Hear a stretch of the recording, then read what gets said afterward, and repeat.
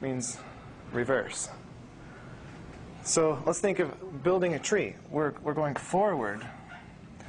So F, and on the top there's a B, bud, and then R, reverse. And the rule is each B, right here, each B becomes this. And we'll see what this is, what this means. Each B becomes minus FBR plus FBR minus. So each B, each bud, becomes minus FBR plus FBR minus. Yeah. So let's run this and see how it looks. Anybody have questions so far? Yeah. So why are all your strings palindromes? Why are all the strings palindromes? Wow. They're palindromes because each side of the tree is exactly the same. That's why. And by the way, if you don't know what a palindrome is, it means it's the same forward and backwards. Is that what it is? Right? And it makes sense because the tree is the same if you flip it around. So I'll run it. So the first thing is FBR, forward, bud, reverse. Do it again, and it says tree. There we have it. So look at this picture, and I'm going to show you this other program that I explained in my last lecture with this recursive function that says tree, grow tree with the smaller size. And I'll run this. And lo and behold, what we get is the same thing. This is the Lindenmayer system. And this is the recursive function. They're exactly the same. So what does this mean? Like, there's something deeper, sort of, about fractals. Like, you can approach them from different angles and get the same thing. I'm just fascinated by it. So I'm going to move on to cellular automata now. Any questions on Lindenmayer systems? So cellular automata, yeah? So if you get the same thing, does Lindenmayer systems equal, do they have an isomorphism relationship with fractals? Yeah. So you're saying, your question is like... They approach different ways, and they equal the same thing. So in those two different approaches, do they equal each other? In some way, yes. So what you asked is, so you have two different approaches, and if they approach the same thing, are they in fact the same thing? More or less, is your question? So is the idea that really we have two different descriptions for the same phenomenon. Yeah. So to what extent are those descriptions the same? Huh. So right, I mean, it's sort of mind-boggling. We have two different descriptions for the same thing. So to what extent are the descriptions the same? I mean, they're definitely different, but they describe the same thing. So the thing that they're describing is the same, but they themselves are different. I mean, it's hard to really say. Yeah.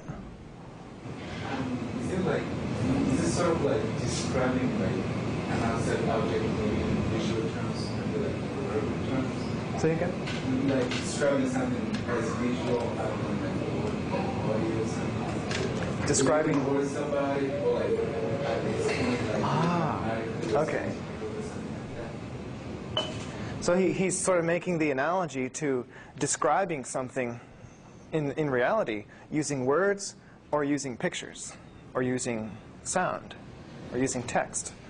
So yeah, what you're getting at in all these different descriptions is the same fundamental thing. This is the inner message, right? That Justin was talking about earlier.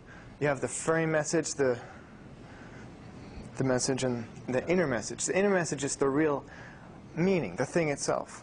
But could also like the physical thing be like another way of describing something than more described? maybe like physical reality itself is like describing it. It's like a description of something or abstract. Oh man. So he said, so maybe physical reality itself is just a description of something else more fun. Like mathematics is also another description. Mathematics is also another description of thing. Itself is the thing that's described. Maybe mathematics itself is the thing being described by the physical universe. I mean, Seems like we have a Platonist on our hand. we have a Platonist on our hands. Yeah, so it's sort of like asking the question, so all of these different descriptions of fractals all lead to fractals. What does it mean? Is the fractal itself describing something deeper?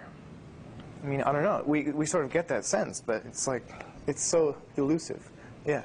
Deeper into the fractals since it's recursive itself? Like, is there like, Can you go deeper into the fractal? like a definite... There's no, it's scale free. Yeah, it's scale free. Yeah. The fractal itself is... Contained in itself. Yeah. Yeah. I mean, yeah, you can go into the fractal infinitely. Yeah. But, like, what is it? What are the implications of that? Like, I don't know. It's just... Yeah, where does it lead to? It leads to more of itself. I guess it's recursive. You know, there's no... Yeah. But the universe we almost affecting like in a more abstract sense because it talks about itself. It has inside itself like distributions of itself, mathematical distributions of itself. And a lot of times it just repeats itself on all these bases as well. So we also be a fraction in more abstract sense. Could the universe be a fractal in a more abstract sense? Yes. That just references itself over and over. Yeah. I just have to put in there because before you had like kind of a quantum mechanical version of the atom. What we used to say is like, well, here's the nucleus, and here are the electrons, all right? And of course, I could have said, instead of nucleus, here's the sun, and here are planets. So in this sense, now, once again, I mean, this model isn't right, but what we used to have, this kind of self-similarity across scales, is that, you know, if we zoomed in far enough from our solar system and went from the solar system and just kind of kept just telescoping in and in and in and in visually until we got to a length scale on the level of atoms, I could replace this and it would look exactly the same, and I would say, well, this is the nucleus, and here are electrons. Of course, this isn't exactly right, but what's interesting is that a lot of physical phenomenon, I mean, and this is a very kind of deep experiment, is that,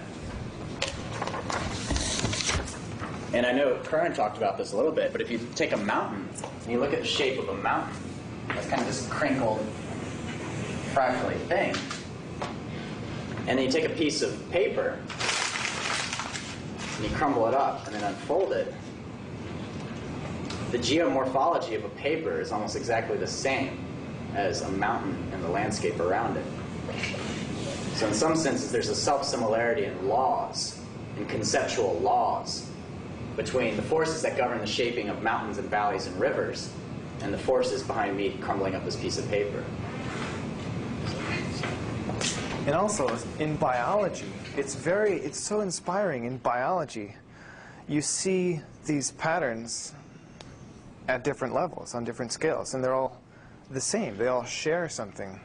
So I mean, biology, like yourself, like your own body, is definitely a fractal in some sense. Not infinitely, but there's all these... yeah. Could it be like the thing itself or the way to describe the thing? Ooh. So, Latif said, could it be the thing itself or the way that we describe the thing? Yeah.